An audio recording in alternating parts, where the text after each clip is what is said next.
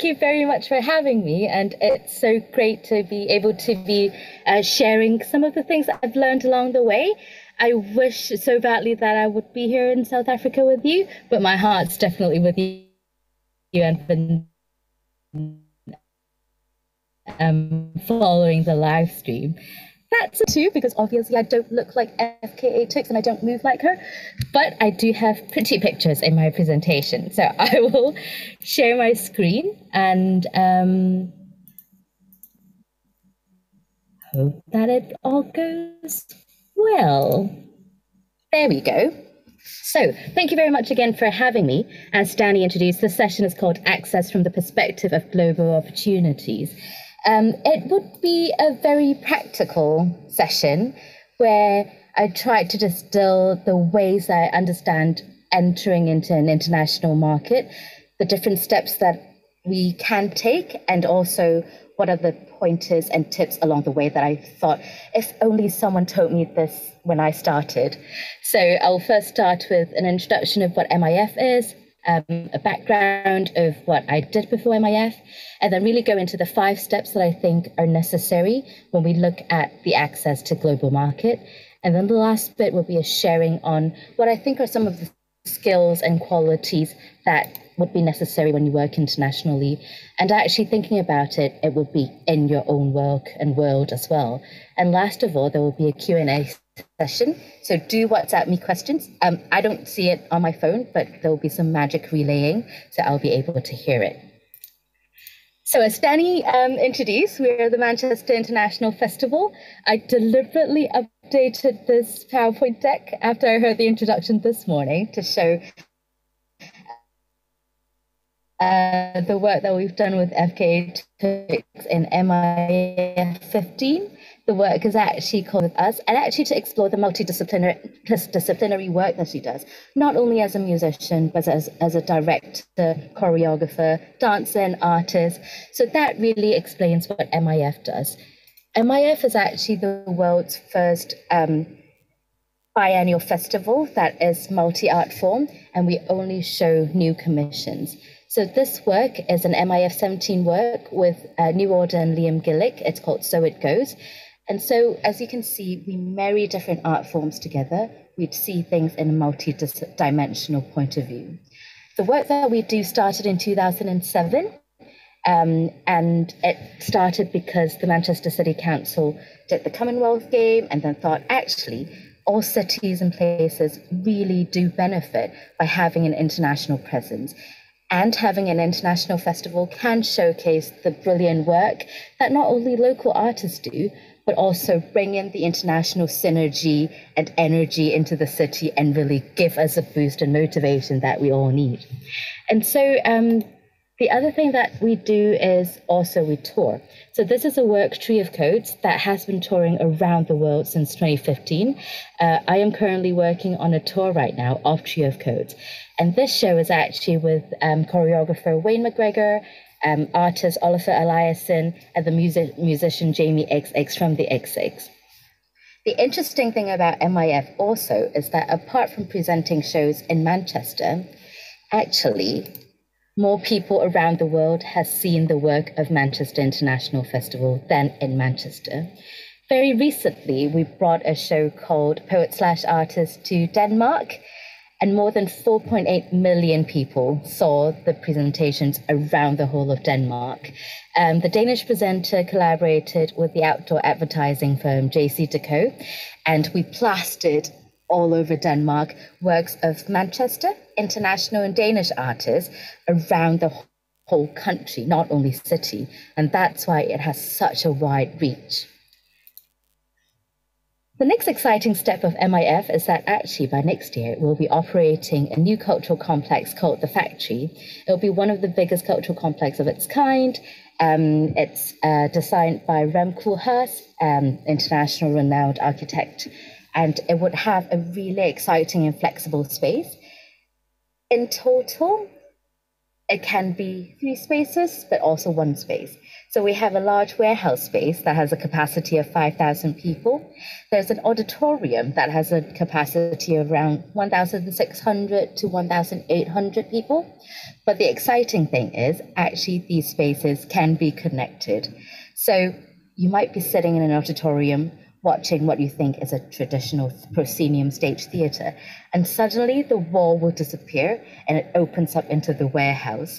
The other interesting thing about the factory is that you can also divide the spaces into 3 spaces, and at any one time, all the spaces can be used. You can have a rehearsal in one space, you can have a gig in the other, and then you can have other workshops in the third. The other thing is we also have public spaces in the outdoors. So you see we're at the riverside, which is really lovely. We have a sheltered outdoor space where, because Manchester always have brilliant weather that boasts of brilliant sunshine, mostly wind and rain actually, like right now. But at any given weather, we can always have things. So this is an exciting thing that's happening with MIF and the factory next year. So a bit of what I've done before, I was the head of touring at the international department of MIF. I worked at a place called the West Kowloon Cultural District in Hong Kong, where we were building a cultural district around 40 hectares of land. So this is a recent photo of how the district looks like. It has 2 museums currently, 2 performing arts centres, and 23 hectares of public open space. And when I was there, I was a programmer, presenter, and also worked on some of the policies around how we use the space, how we program the space, and a relationship with the different stakeholders, including local and international artists, presenters, our local community, audiences from Hong Kong, China, and international, and also all the different art forms. As you can see, we're in an integrated district. The exact opposite of what Rafa did yesterday.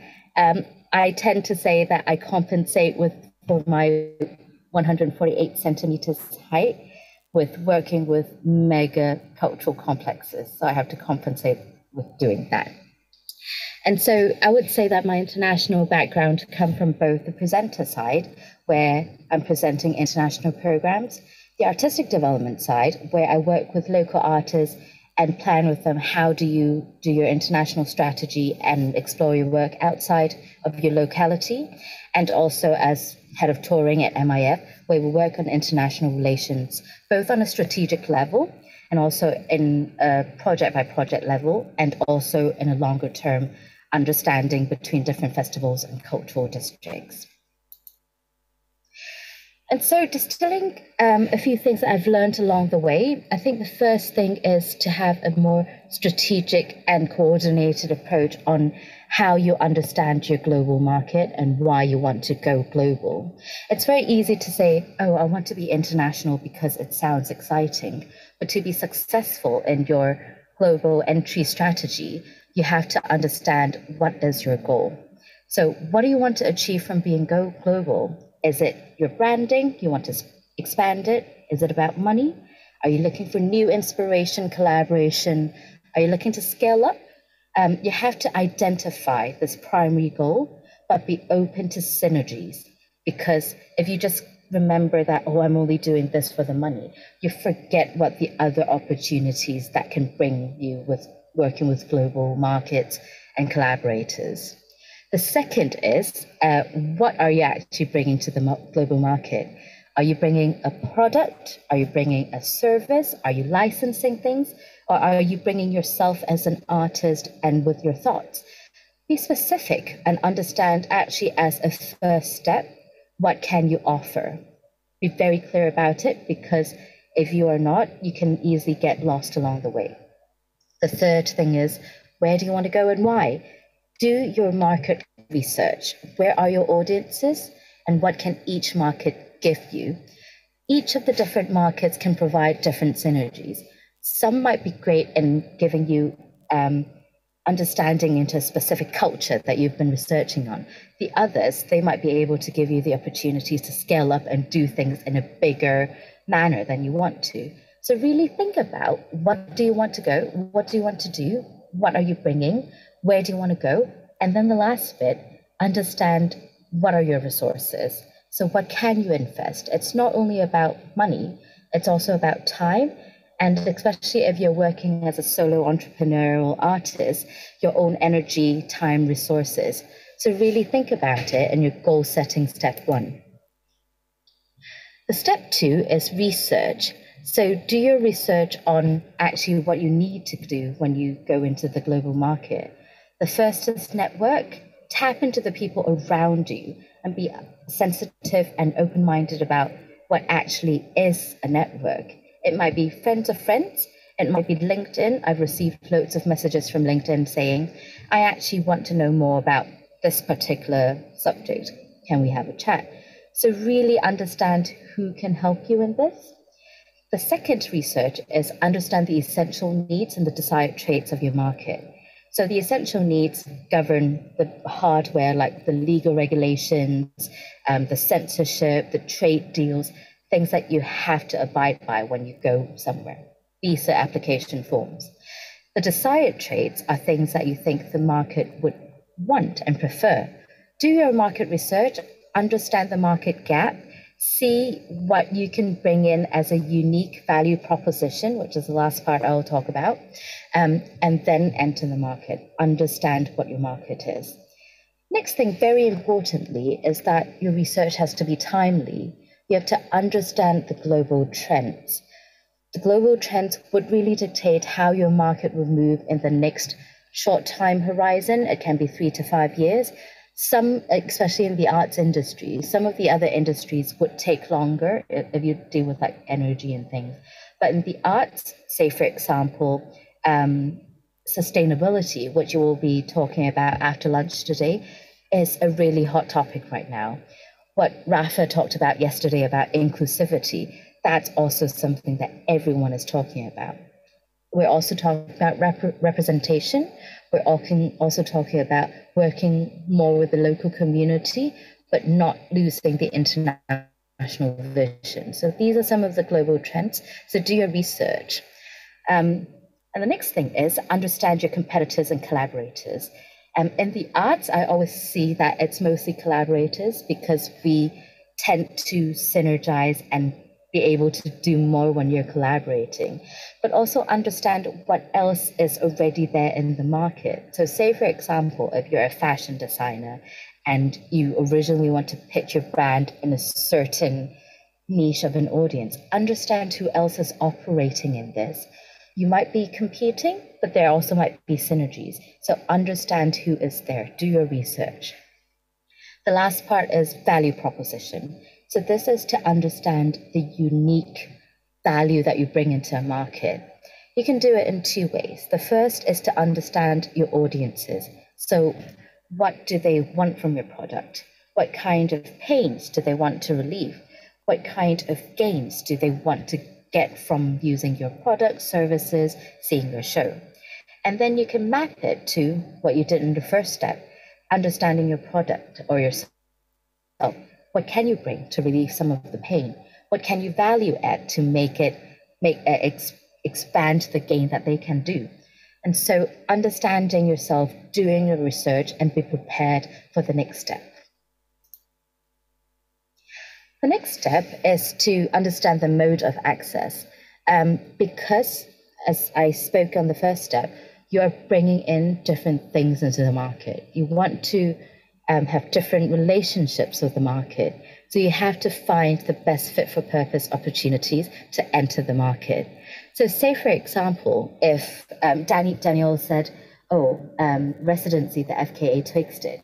If you're bringing yourself as an international artist into a market, if you want to get new inspiration, maybe residencies would work. But if you're pitching a show, maybe residencies could work, but it would be slower. Maybe going to performing arts markets, going to big gallery shows, that would work better. Also understand from your network, which is step 2, the research bit, what are the local organizations around you in your network who can already help you? So do you have galleries who are representing you? Are there people that you think, actually, they can be a gateway to help me access the market in a safer way? So understand what you're bringing, what you're trying to do, and then identify the best way to go into the market. And the next thing is to value add your experience. So after you've understood how you will be entering the market, how do you synergize and ensure that you're making most out of the experience? So say, for example, I actually came to Manchester for the first time because I got a fellowship to do a secondment in Manchester. During that time, I managed to meet a lot of local artists who are working in Manchester. So I used that chance to understand and talk to the different artists about, oh, actually, what do you think is missing? What do you think what energizes you about Manchester? And from that knowledge, I bring it to the work right now that I'm doing, so that when I talk to international partners and when I'm telling them about how exciting Manchester is, I also draw from these experiences. So use your mode of access to help you add to your own value and to form your value proposition so that what you're bringing is more unique and you can value add to it. So that's step 3. Step 4 is strategic planning. It seems like a long period of time, and it's only now that we talk about strategic planning. It's because I think if you've done your research, if you're clear with your objectives, you know who you can talk to, who you're helping, who can help you, and how you're entering the market, then you can form a solid strategic plan into understanding implementation plans. So when are you delivering yourself, your product, your service, or whatever it is? Is there a specific time that is perfect? When I mean specific time, it means internal and external. External, it might be market research sets, actually, the festival season of this specific area is summer. So by going to a specific, say, the European continent in summer, you'll be meeting a lot of festival directors. But if you go during Christmas, no one would be there. So these are external things. But also look at your own internal timing of delivery, because always remember you're balancing the external and the internal. What works for you? Are there specific things, commitment? Say, for example, you have a big commission going on with a local festival. Can you commit the time to be away from the city that you are in for a long period of time to really invest in going global? So determine your timing of delivery. That's very important. The second point is determine risk mitigation, exit strategy, and potential synergies. So a lot of times we think of risk mitigation as contingency, but again, look at it from an external and internal point of view. For external, there are models that you can use, such as the PESTLE model. So PESTLE is PESTLE, and it stands for looking at the political, the economic, the sociological, the technological, the legal, and environmental impact that might help, but also it might be risky for you to enter into a global market. So these are the external factors. The PESTLE model is quite good in giving an overview. So say, for example, if right now you want to work in Eastern Europe and you think about, what are the potential challenges? The political situation right now is uncertain because of the war. Economically, the whole global financial system is, the economic downturn is global. Sociologically, what are the impact and implications? So really think about it from an overview. But also, as I said, risk mitigation comes internally as well. So you can do a SWOT analysis for that. That's strengths, weaknesses, opportunities, and threats. And of course, the SWOT model can work with both external and internal. But for the SWOT model, I think using it as to understand what your strengths are, what your weaknesses are, and then look at who can help you. Go back to your research stage. Who are the networks and what are your resources? So with these two, your risk mitigation strategy would be more coherent and more solid. Next thing is exit strategy. And exit strategy is not only for, when something goes wrong, I have to run away, but it's also for when you've achieved a goal, when you've achieved what you went into the international market for. What are your plans after that? Are there any synergies that you can link to continue that relationship? Or after you've achieved that goal, is that market no longer something that you're interested in? How do you leave with a legacy, especially in an artistic sense? What do you want to do, and how do you leave a place gracefully, elegantly? So that's the kind of understanding of the exit strategy and the potential strategies, potential synergies. Good with time. And then the last step is implement. I think in this stage, and actually throughout the whole step, the biggest thing is to enjoy. You have to enjoy the implementation. If not, it's a very big undertaking going international. Enjoy it, because no matter what happens, the experience is yours, and you have to own the experience and take what is positive from it. Implement and adapt, because with all the research and understanding and strategizing, when you go on the ground, you have to adapt to the instinctive, immediate environment. So you have to be very careful in doing small tweaks. Say, for example, when you're doing marketing taglines, some of the language or words that you use might not float too well in a certain country. Tweak it a little. So it's an adaptation process when you go to a global market. I think in the implementation stage, a very important point is review and evaluate. And it should really happen at each step of going global. You have to measure your success and failures, map out the lessons learned to make informed decisions for your next step. Because as artists, individuals, entrepreneurs, you don't stop. We always continue on. And going global is not the be all and end all. Going global should be the thing that informs you of, this is where I want to go next, this is what I can do better, or to inform yourself of, this is actually what I like, or this is actually something I don't like. So use this whole process and experience, review it to make informed decisions about what you want to do next. Understand how much of your primary objectives did you achieve in the first step. After you've clarified your objectives, understand how much of it have you achieved, but also review back and see how much of the initial objectives has changed. And then you can review, actually, along the way, these are the things that I've learned.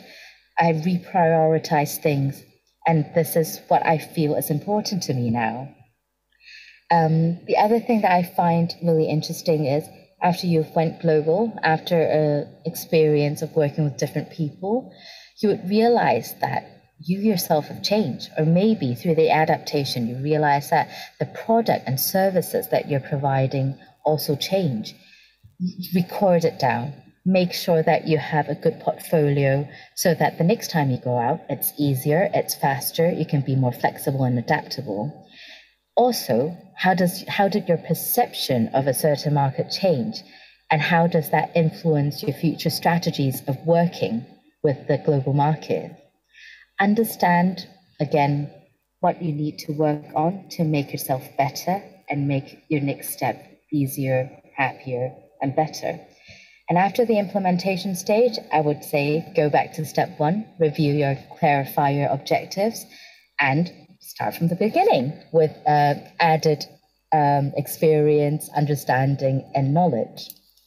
As a last slide, I'm good with time, I've just distilled a few things that I find is very important when you go global. And also, these are some of the things that I think are important actually with working in the arts, working in business. It can be sort of guiding principles and skills and qualities that I think are necessary. So when I say guiding principles, these are the things, the big pictures, the things that I always remember. And this is the vision and vigilance. Vision is the big picture. So what are you trying to achieve? What changes are you trying to make? What is it that really motivates you when you wake up? But the next thing is vigilance. And these are the small details, because the devil is always in the detail. What are the things that can make or break you? Read the small print in the contract terms. Understand your finances. Really understand rules and regulations. And I think when you are able to balance the big picture and really be aware of the small details, this guiding principle can help protect you in your journey of going global. The other things are some of the qualities that I think are useful in our everyday work. So these include creativity, tenacity, authenticity, and joviality. So creativity, we're all working in the arts and creative industry, and I feel creativity is not only when you're creating an art piece or doing a performance, but creativity and problem solving. And creativity really looks at how you understand an issue, how you change your perspective around understanding an issue, and then using a creative manner to respond to something or create something. So I think that quality as artists and entrepreneurs, it's innate in you. So you look inside and use that. The second is tenacity. This is how strongly you can hold on to something. I often say sometimes when you go into a relationship or partnership, or when you pitch something to a certain presenter, the answer might be no. But you ask yourself, is it a forever no? Why are they saying no? Is it because of your work? Or is it actually about what I mentioned just now, wider situations like right now politically it doesn't work because we're in an unstable time, or economically everyone, or it's COVID, we can't travel. So no's does not always are not necessarily forever no's. So be tenacious in what you're doing. The third and fourth, be authentic and have joy, because I think life's tough. You have to have fun, and as the previous session thing I said, be integral to yourself. Know who you are. Along the way, do not lie to yourself, because your life is yours, your experience is yours, so you have to be authentic. The next two things are, we have time, soft skills and hard skills. So soft skills, I think, are things that you can pick up along the way. So these include research skills, observation skills, communication skills, and negotiation skills. Research skills, I won't talk too much about it because, as I mentioned in the 5 steps of entering into the global market, research is very important.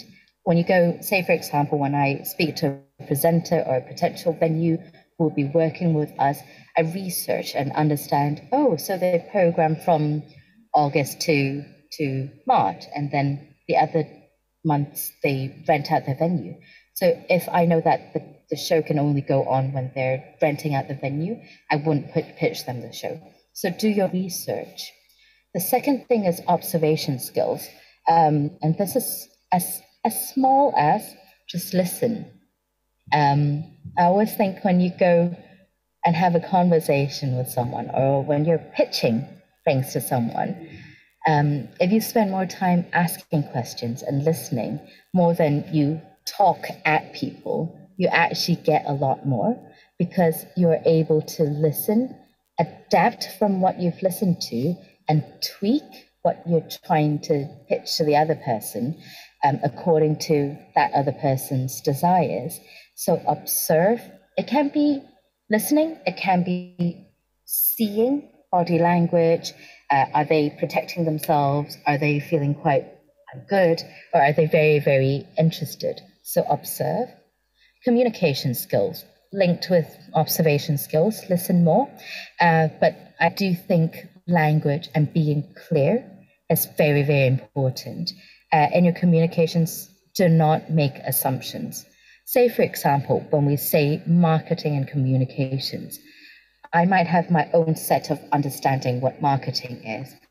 But actually, if I say, for example, work in China, their understanding of marketing and also the tools for marketing will be totally different from what we are saying in the UK. Same with the word access. It can mean entering into a global market. It can mean accessibility for audiences with differing disability or needs. So don't make assumptions when you communicate. Clarify. This is very, very important in building a solid foundation when you go working with global partners. Last is negotiation skills. It sounds very easy, and actually, if you practice, it's easy. But I think the key to this is to understand what your priorities are, what your exit strategy is, and what you're trying to negotiate is anything in between. But remember, when you go into negotiation, it's not about you winning. It's about both parties coming out thinking that you've both won. So negotiation skill is not about, I am better than you. It's about creating a joint better future for both parties and possibly people around you. So remember the soft skill. The last bit, I'll wrap it up in a minute, is hard skills. And these things are things that I think are things that you need to genuinely go and learn. These might be technical skills, language skills, legal skills, and financial skills. So technical skills, you don't need, say for example, when we work in the performing arts, I don't need to learn about what 5-ton dynamic load in a double reed system is, but I would have to know basic things like, oh, actually, this needs to go up and down. It needs something lifting. I don't need to know all the difficult calculations in physics because there will be specialists. I can go to our amazing technical director to ask, oh, so actually, does that mean this calculation work? But you have to have a basic understanding of what this is. Second is language skills. If there's a particular market that you're very, very interested in, say, for example, China, Japan, you can use English, but in those countries, knowing their local language does help a lot. So really evaluate whether you need to pick up a new language. Third is legal skills. You don't need to be a lawyer, but you need to have basic understanding of, say, for example, intellectual property rights. What is liability clauses? What is indemnity? So at least have a basic understanding of this and know what people are talking about when you're negotiating or signing a contract, because these things would come back to bite you if you've agreed to something that you don't understand. The last bit is financial skills. So this is as simple as understanding how much you can invest, how much is coming back in, and then understanding your financial strategy of how much you can reinvest in the future. Be very careful in your numbers because, again, if you don't understand your own numbers, no one can help you. So I think these are some of the guiding principles, qualities, soft skills, and hard skills that would help you in your global journey. Add that with a structured 5-step way of entering the global market, you should be able to sort of have a more structured and clear way of working with international partners. And thank you very much. And now I'll pass the time back to Danny for a Q&A. Thank you.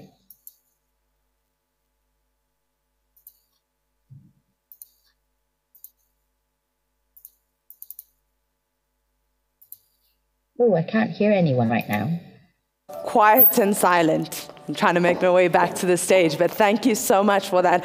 I feel like that was an exercise in hard skills and technical skills, which is always really, really helpful. And I love that FKA was also part of the presentation as well.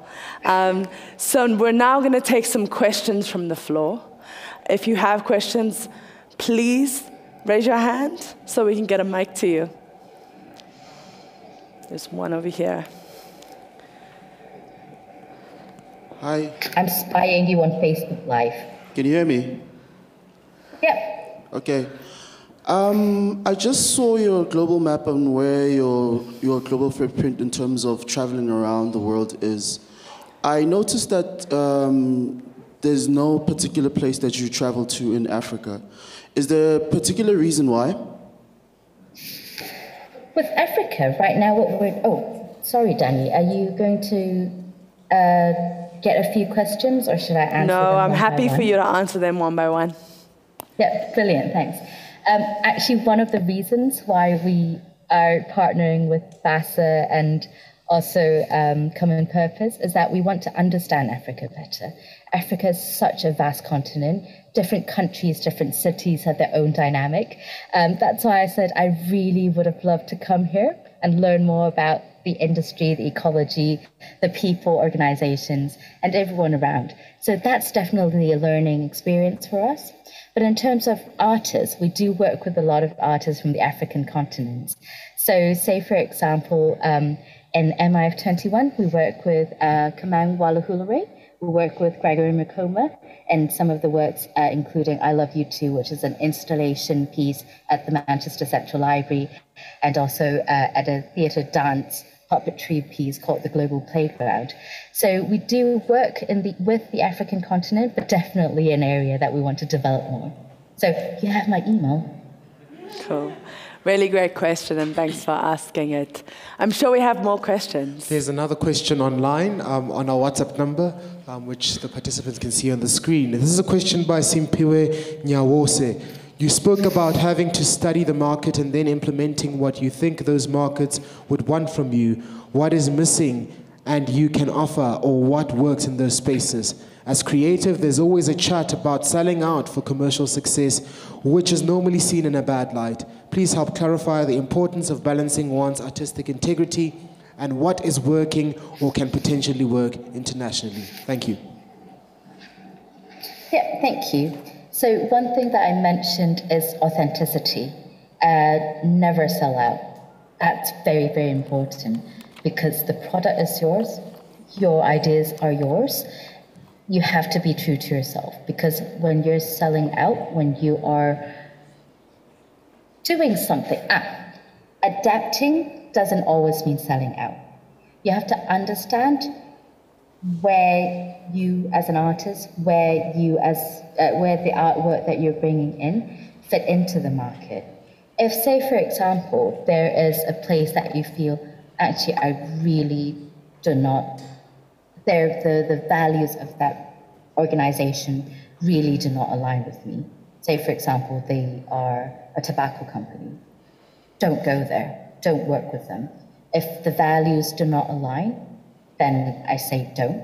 When I mean adapt, it means, okay, so in a certain area,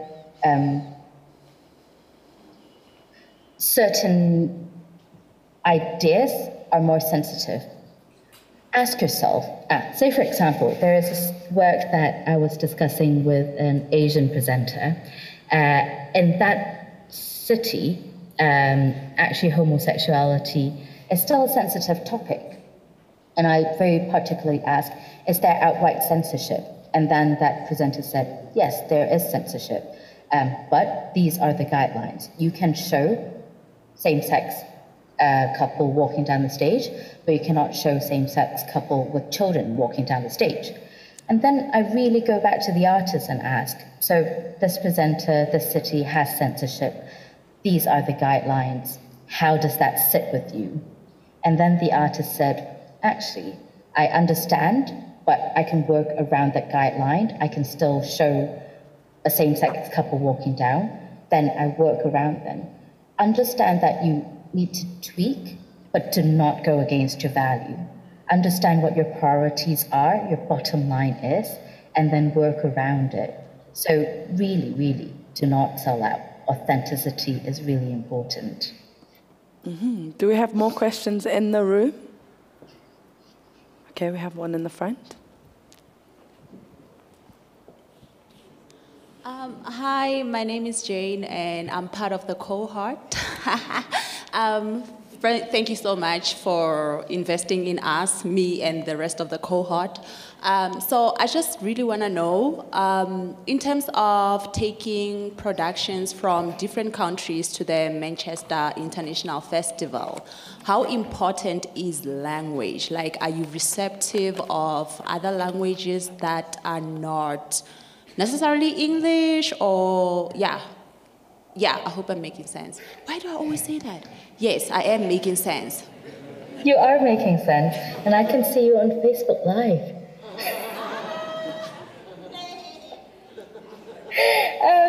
Language. Going back to what the festival does, and I think the essence of art is that it's multidisciplinary. A lot of art actually do not use spoken language. I always feel, all right, so I dated a musician before, and he is not the best in communicating through words. And I always say, you're a musician, you're an artist. You are great in communicating in the language that you choose. It can be a musical language, it can be a choreographical language. It doesn't always have to be spoken language. And that's sort of how I understand art. And even in spoken word theatre, there are so many things to help local audiences access your work. Say, for example, subtitles, surtitles. Say, for example, you can appreciate the aesthetics of certain theatrical performance even without understanding the text. You can read a blurb about it. And if you actually think about what Rafa said yesterday about accessibility and inclusivity, a spoken language is not the only language that we're using. In the UK, we use British Sign Language. So open your mind and understand what are the different languages and communications, and be receptive of all different forms of communication, because I think as artists and creatives, that's how you create, communicate, and actually make the world a better place. Mm-hmm. Thanks so much, Michelle, and thank you for that question. I think we have another one on the WhatsApp line.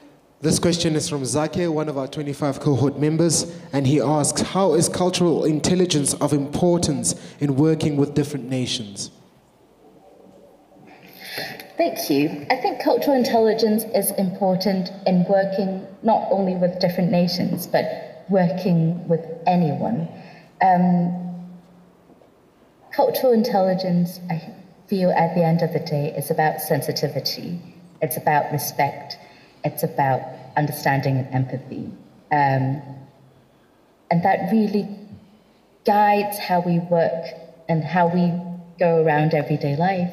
If you understand what a certain person, a certain culture usually have their...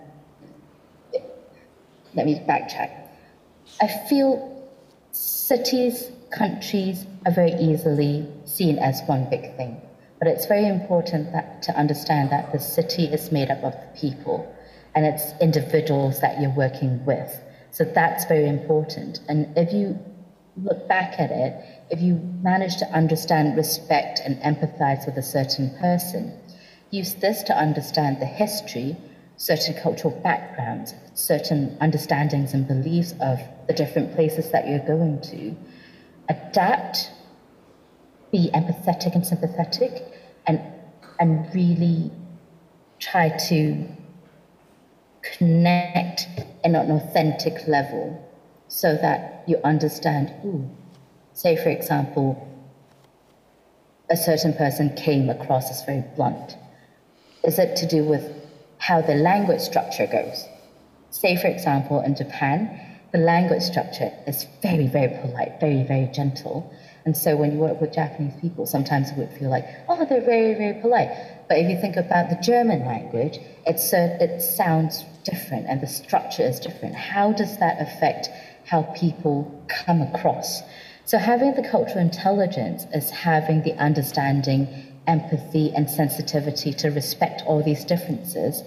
And it's a portable skill that you can take, because it's not only usable in dealing with one person, dealing with one city, but you can bring it across the board.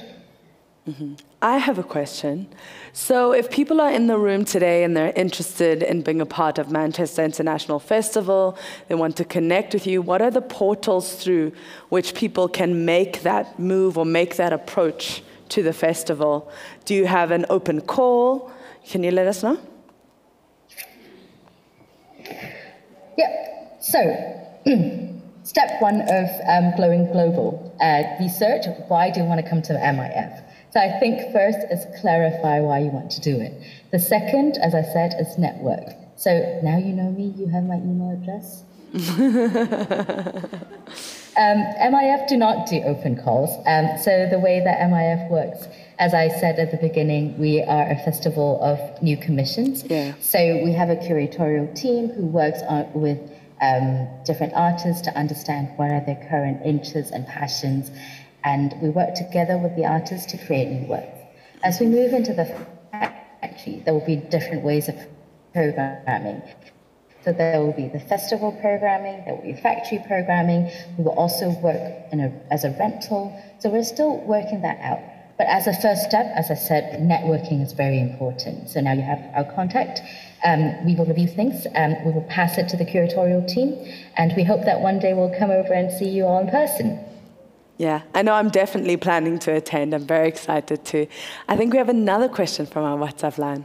Question from Kibare. In regards to the PESEL risk factors, it's staggering. It's starting to feel like the political risks are getting so out of hand. For example, in the African continent, rampant corruption and international relation between countries getting fractured is making it harder to work continentally. Are there any ideas of mitigating political risk without completely giving up? Thank you. That's a very difficult situation that a lot of places are facing. So as I mentioned briefly, I'm originally from Hong Kong. So as you might also have heard, Hong Kong since 2019 have been going through a very difficult political situation. So I very clearly understand where you're coming from, and it's something that's very close to my heart. One thing that I remind myself is that the work you do reflect on who you are and how you understand the world. And I do believe that if I continue doing good work, I can make good changes, and I'll be able to find people who share my own value. Again, going back to the point of being authentic and having joy in the work that you do. And together with more people, we can make positive changes. So that's a personal sharing. And in terms of the bigger sense, you mentioned working continentally. Go back to the idea of the city, the country, the continent is made up of people. Who are your allies? Who are the people who share your value? Are they also doing the same cause as you do? Can you work together? And then, can you use this collective energy, this collective source of working together, go global, use your outside friends, also an ally, to affect what's happening inside. Tenacity, as I said, is one of the qualities that you have to have as human beings, artists, entrepreneurs. Being tenacious in your own values, understanding your philosophies, and not giving up is maybe step 0 in going global, because you have to, because if not, if you give up, it's, you can't do things. So find your allies, because there are always people out there. Break down the problems. If we always think this is a huge problem, this is a huge continent, and it's a huge problem that I can't solve, then you'll always feel like you're sort of stopping yourself. Break it down. What are the smaller problems that contribute to the bigger problems? Who are the individuals who can help me in solving the immediate problem? And from that immediate problem, what are the impacts that I can change and make? So I think that's my way of understanding. Be authentic, be happy, find your allies, find your friends, get a cat. Thank you so much. I think we have 2 more questions, which is 3, which is probably all we have time for. Hello, everyone. I hope you can hear me. My name is Alice Miambo. I'm from Zambia, and I'm a visual artist. My question is in relation to your, I think one of the words that you've really emphasized is authenticity. And I just wanted to know, how open are you to individuals that are self-taught, like myself, that are trying to create a balance between being authentic and also providing great quality? So is the platform open to nurturing someone who's authentic but is not yet there in terms of the maybe international standards when it comes to the quality, and then who provides that guideline in terms of that quality that would be able to be welcomed at an international level? Thank you. That's a great question.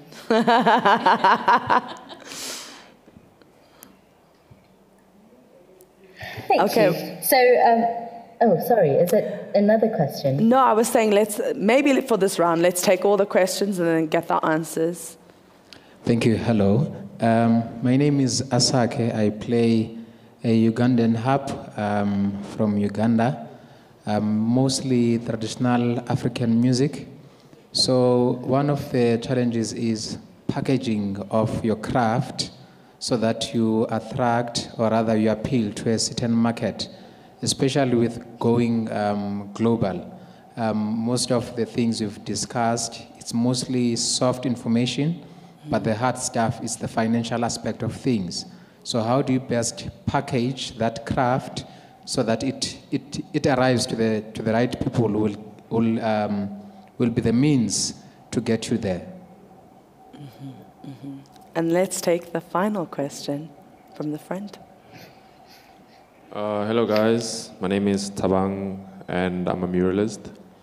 And my question is, I've always, as a creative, my mind kind of always goes all over the place when I'm trying to come up with an idea. And it's always bothered me in a way how the most popular businesses are always focused on things that I can't necessarily, or I can, but I don't want to provide, like food, for example, clothes. The biggest industries in the world have already claimed the first principles of human values. And I was wondering, for a creative, someone who does visual arts or paints murals or customizes shoes, for example, are there first principles that they can look at so that they can align themselves more profitably with the market? I don't know if I put it right. No, I think it makes perfect sense. Thank you for that question. Michelle, do you have all of them? Yep, thank you. So I've got 3 questions, and I've seen the back of your heads on Facebook Live. So I think actually the 3 questions do correlate to each other, because at the end of the day you're asking about authenticity and the value of the work that you're creating. How do you value in terms of tangible things like finances of the work that you're doing? How do you market it to the right people, not only to buyers, not only to organizations, but also to customers? So I think it's, and also how do you create more value? That goes back to the nurturing. So I think it's all related. First off, to the nurturing and how to balance authenticity and great quality. So within MIF, we have an amazing trading for local community and people in Manchester who are interested in the arts. They're very authentic, but maybe they didn't really have the skills of what does it mean to do technical production? How does back of house work and stage? So these are some of the things that a skills and training team does. But I think actually, if you don't have to look too far away to nurture yourself. People around you can provide a lot. Throughout the past half a year, we've been working with BASA and Common Purpose. They create great programs that can help you understand not only hard skills, but also your soft skills, so that you understand yourself better, understand the qualities of you that you can enhance, improve, and can bring to the world. And I do think authenticity and quality do come hand in hand. If you are faking it, you're not making it. So I think that comes hand in hand. Who provide the guidelines to what is good quality? I think it really depends on your original objective of defining quality. So there are external and internal. For you, what do you prioritize? Say, for example, if I try to understand the quality of an experience for myself, do I look at how much happiness it brings me? Do I look at how much more networks and synergies does it bring me? So that's your internal quality. For external quality, it really depends on the organization, the people that you work with. Say, for example, if you are a fashion designer, you would be looking at the quality of the fabric that you're looking at, the ink that you're printing things in. It's a whole package. So I think at the end of the day, go back to enhancing your own skills and make sure that your value is aligning with what you're trying to, the people that you're working with. So make sure that you stay authentic. The second question is about valuing your work and also making sure that you package your craft financially and it arrives to the right people. I think there are two things to it. There's the physical packaging, and there's also the packaging it so that it goes to the market and sort of more marketing, because I don't really know how to package a Ugandan art. I know. Sorry, Michelle, could you just repeat the last thing that you said? Because I think we all lost it on the feed. No worries. Yeah. So what I was saying is packaging. So I'll focus on the software packaging more than the hardware packaging. I know freight company and cargo companies who can help with the hardware. I am not the expert on it.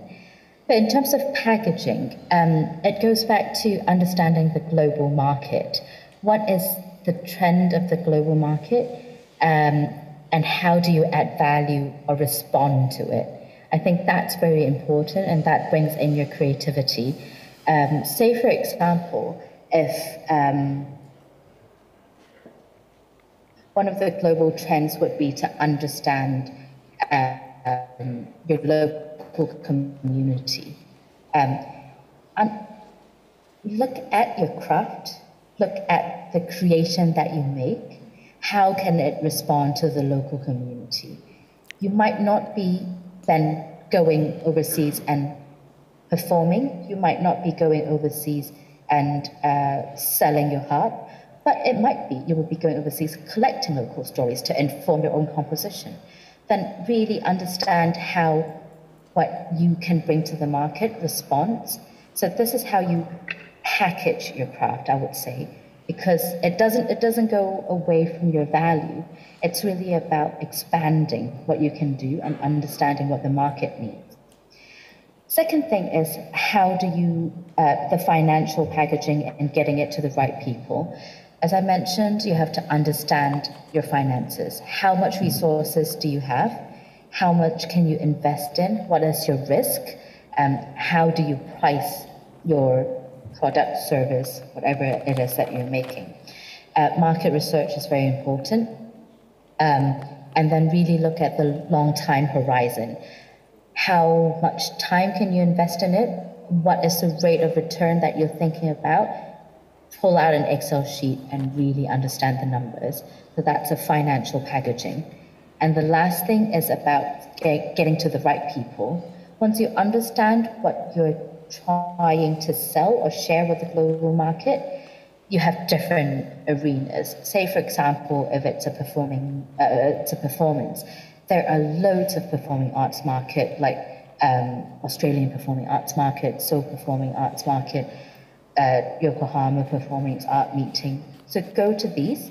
If, say, for example, you're a visual artist, who are the galleries who can help you? If you're an online creator who does online distributors, apart from Etsy, eBay, what other platforms are there? Do your market research. And very quickly, I know I have 2 more minutes, I'm already over, is about first principles and aligning them. I do think we should look at people holistically. So So it's not only about the air we breathe, the coffee we drink, and the chocolate we eat. It's about, I'm saying those because I'm craving coffee and chocolate right now. It's about your whole total experience. I do believe that us working in the arts and creative industry, and also people in general, have moved beyond survival. It's about enhancing the quality of life. And if you are able to tell yourself or tell your target audiences, how does what you create enhance their quality of life and actually make them want more, I think that is the key to unlocking your creation into a popular business.